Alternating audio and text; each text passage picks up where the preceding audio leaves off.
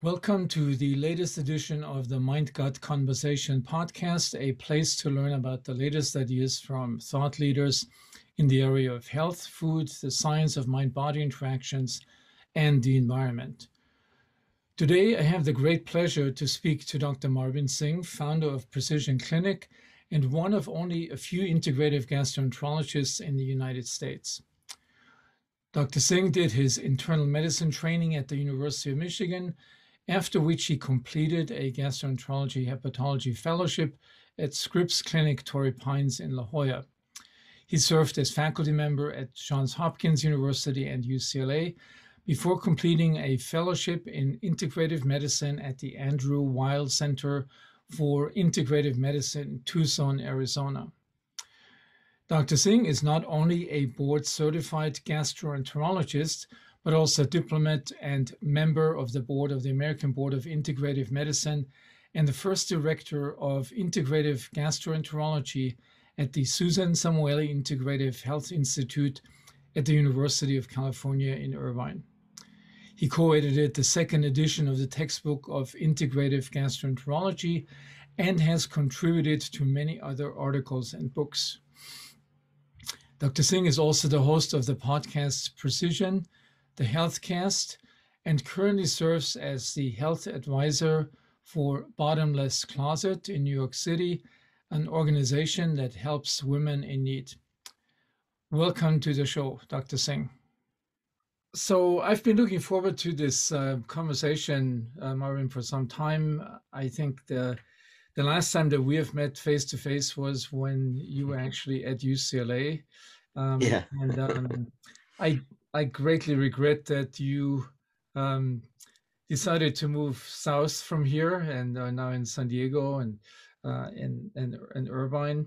So it would have been great to work with you together in the same institution. But I think, considering that we're on such similar wavelength, I think that will happen anyway, despite the geographical distance.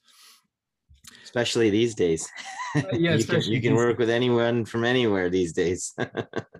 So I want to start. So a question that I'm often asked in these podcasts is, so there's hundreds, thousands of physicians being trained in this country, and coming out as an card-carrying integrative physician is something still very unusual.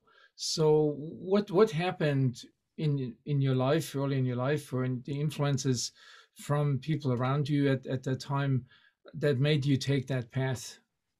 Yeah, that's a great question. And I didn't become a card carrying member until after I was already practicing. So I went through traditional training like any other gastroenterologist would, and very, conservative trained. That's how, most of us doctors are trained anyhow. Doctors are generally a conservative group as far as, how to manage medical patients. And then I went to probably one of the most ultra conservative places, Johns Hopkins, as my first job after training.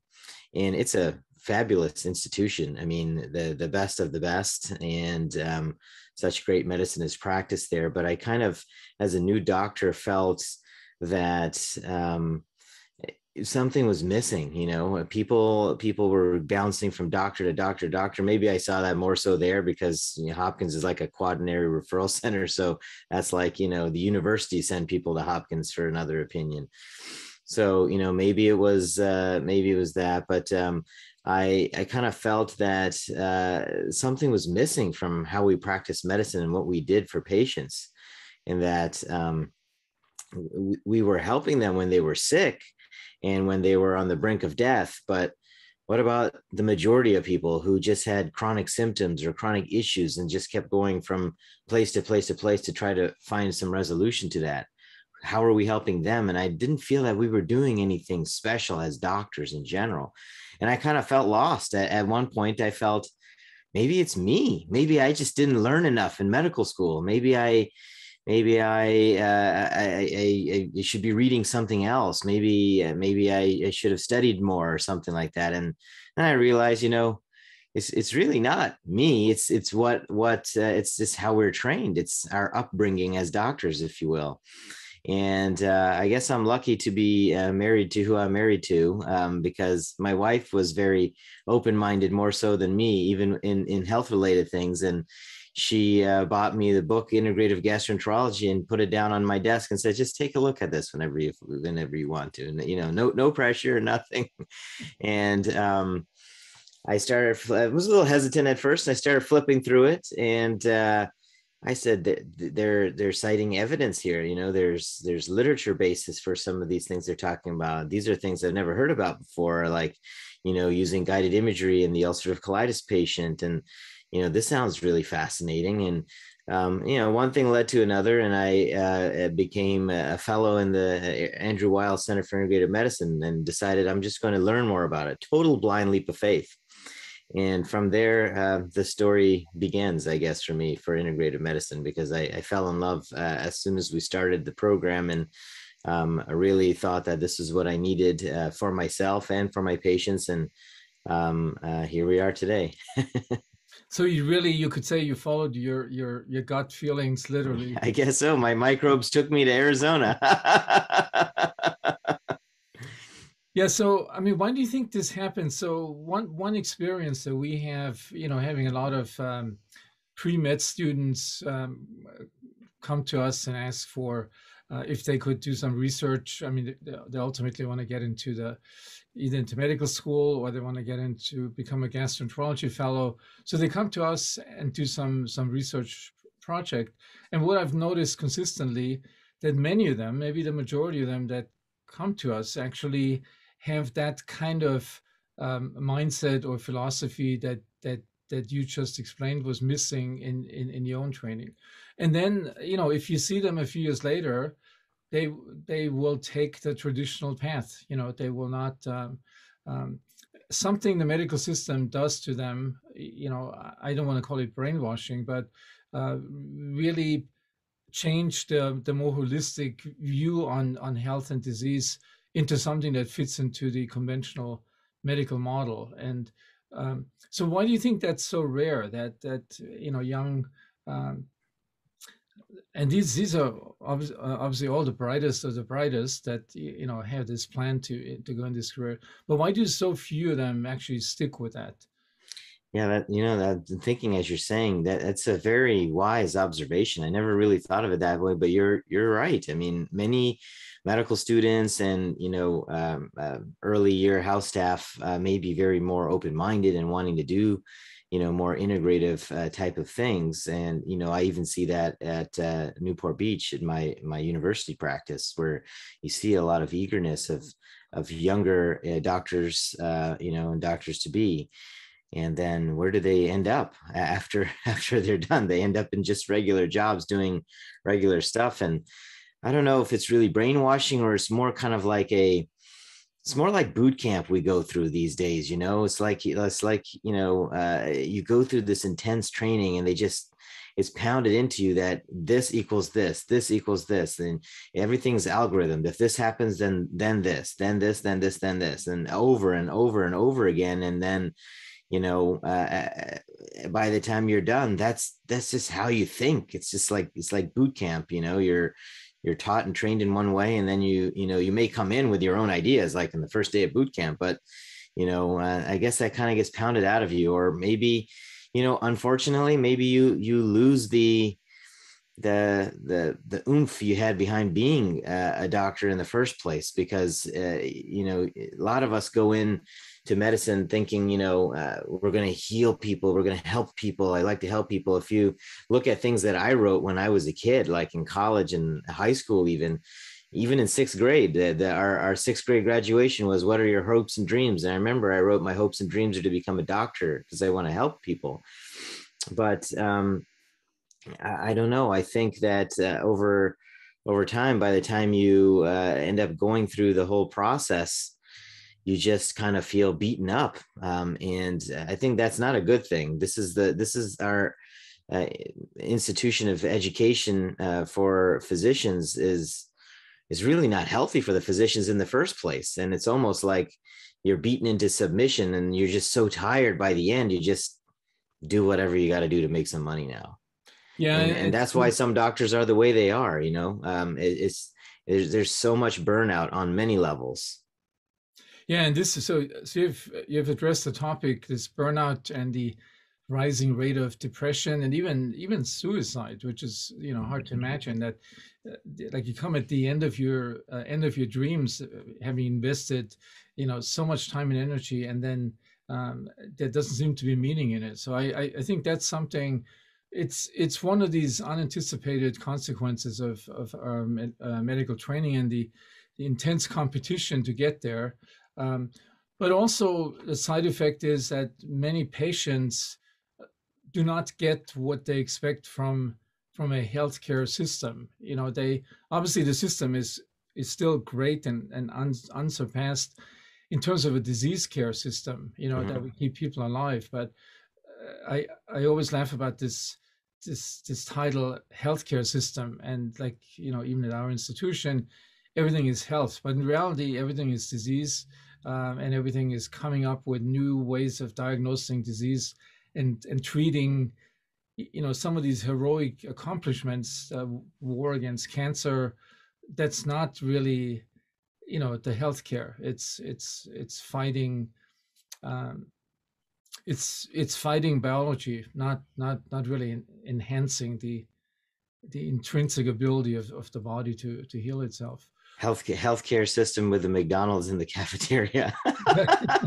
In my medical school, I remember, we would go there and grab some hash browns and a coffee, and take your McDonald's hash brown and then eat that while you're watching the rest of the lectures. And that's no healthcare system right there. That's a sick care system. Exactly. So let me just interrupt for a second because this question at the end, but I think this is a good point to really post this following this discussion that we've had.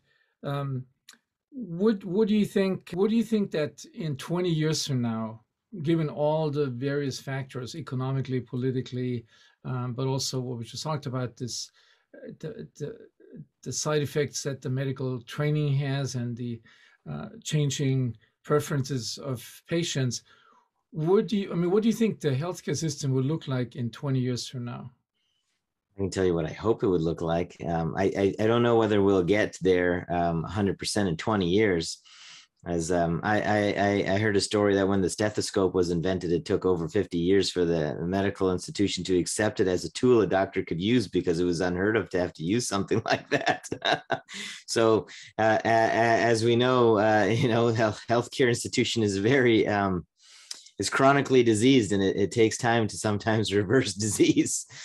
I think, but especially I think if we try to look for something important or positive that could come out of something negative, this COVID-19 pandemic should have at least brought about the idea to people that, one of the most important things to protect yourself and improve your immune system is looking at your lifestyle and correcting your internal factors, your metabolism, your blood sugar balance, and your diet, and all those kind of things. And I think a lot of people became more tuned in to this kind of concept. And what I would hope, and it very well may be, because the rapidity at which technology is advancing now, that we have the technology that we've spent decades trying to develop.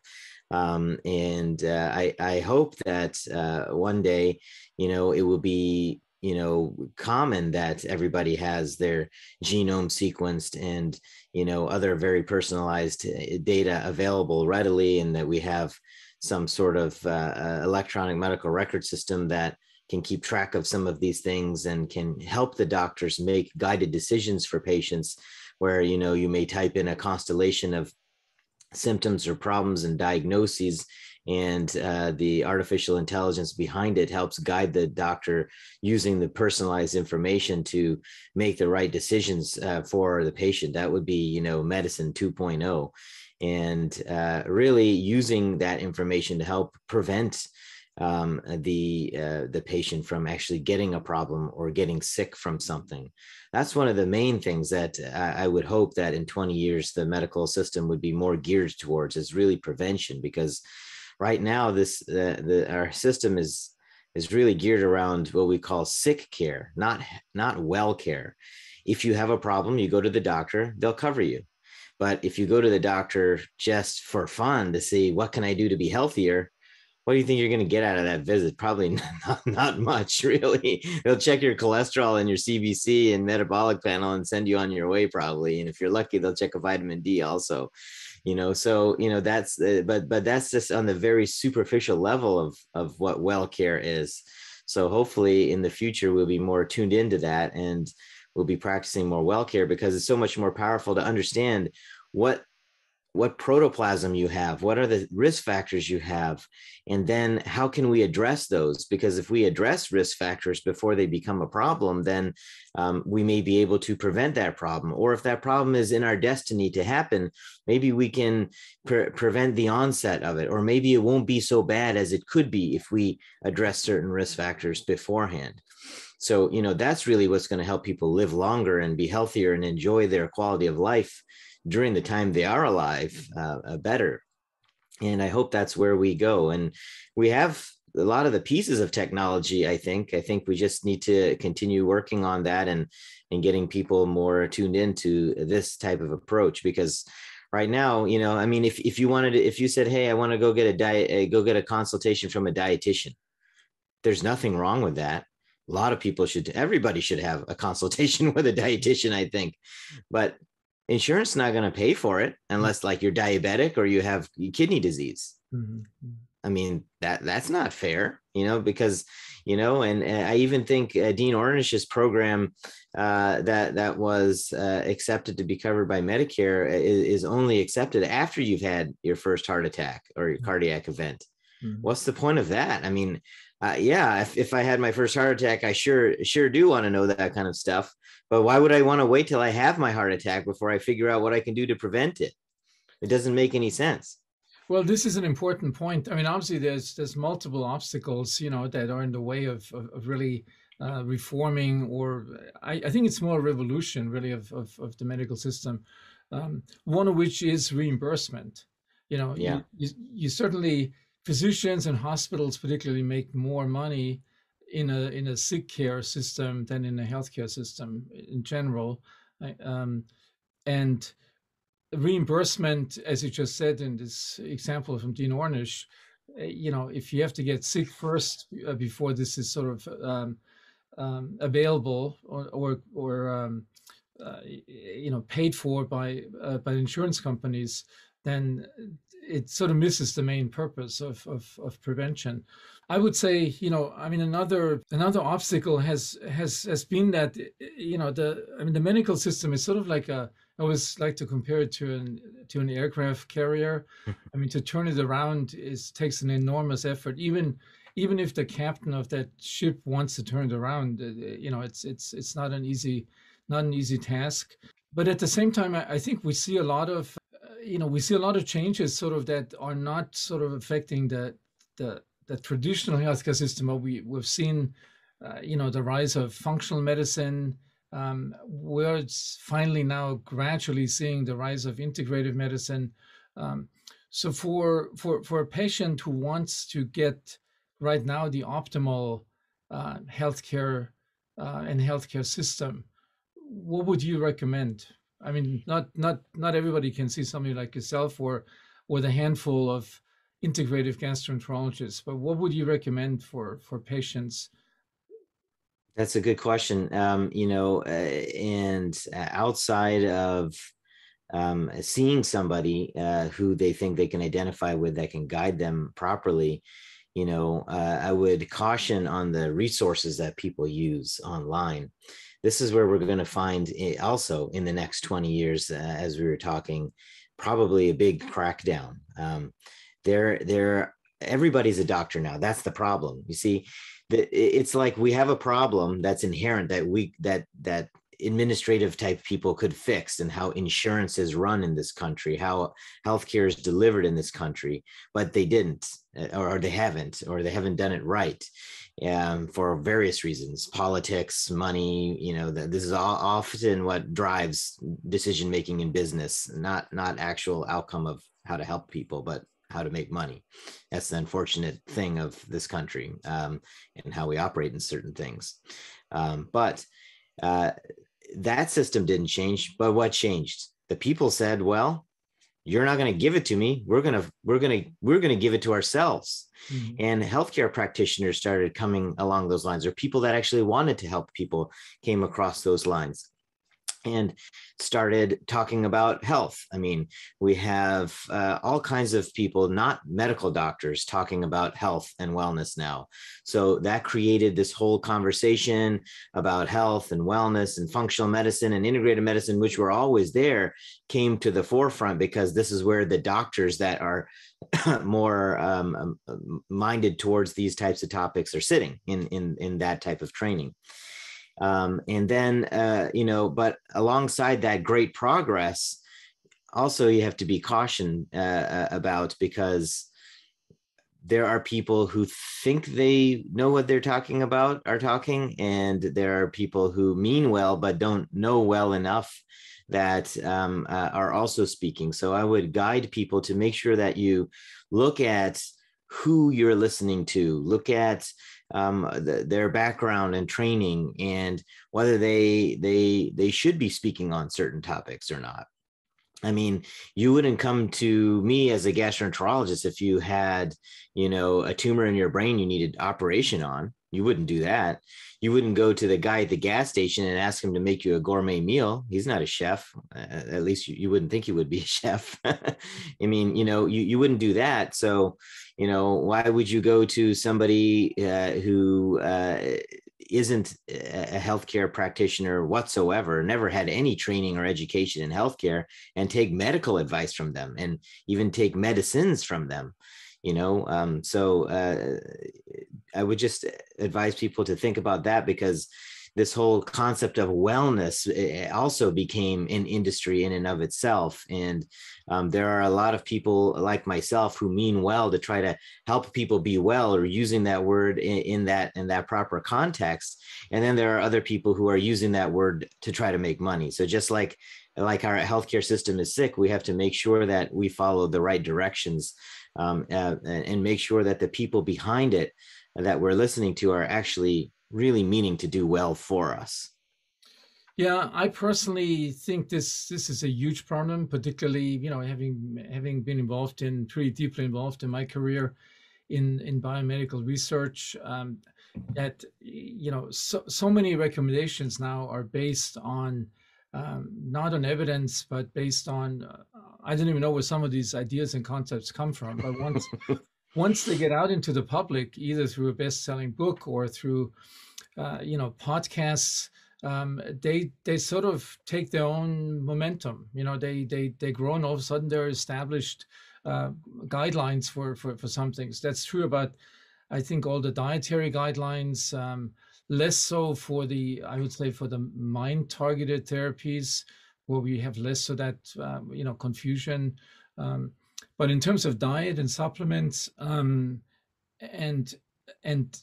testing, I think there's a huge danger. And fortunately, you have taken the lead in writing an authoritative book on what things are actually justified or supported by evidence. But for the majority of these things, that's not the case. The spokesperson is not always a trustworthy physician, but it's, always come back to this, maybe a best-selling author. So the more outrageous the message is, the more books you sell, and the more popular that gets. So somehow the scientific peer review has been replaced by the number social review.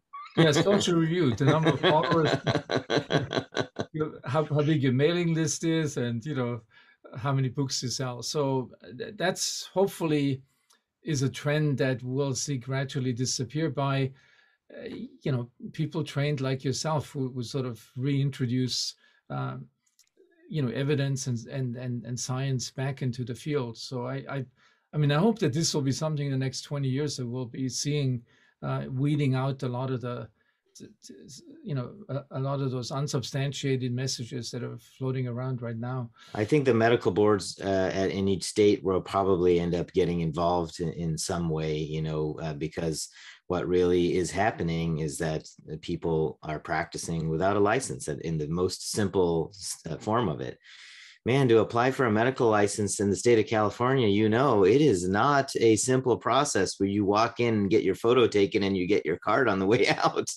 It is a months-long process with FBI background checks and looking into every training place you went to, making sure you actually graduated, making sure that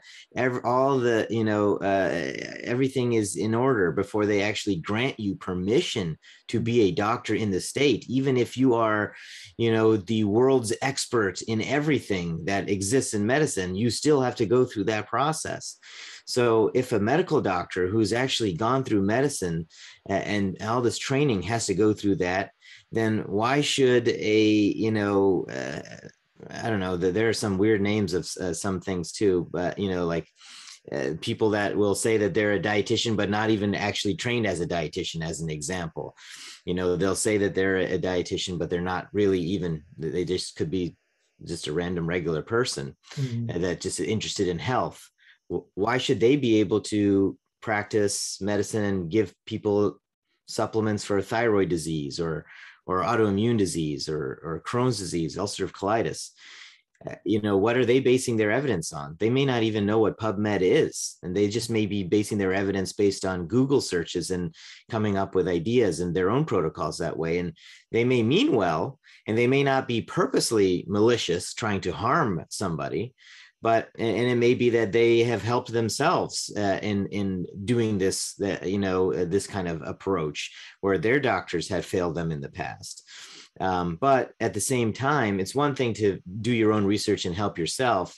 But then when you're trying to deal with somebody who's actually sick, somebody who's vulnerable, somebody who actually needs help because they're bleeding from, ulcerative colitis, for example, it's wrong to tell them to go get colonics and do months long of anti-parasitic cleanses for zero reason whatsoever when the problem is very obvious. I mean, unfortunately, I've seen people with colon cancers and severe colitis and other kinds of conditions come to me after they've been through this gamut and realized I should go see a doctor now.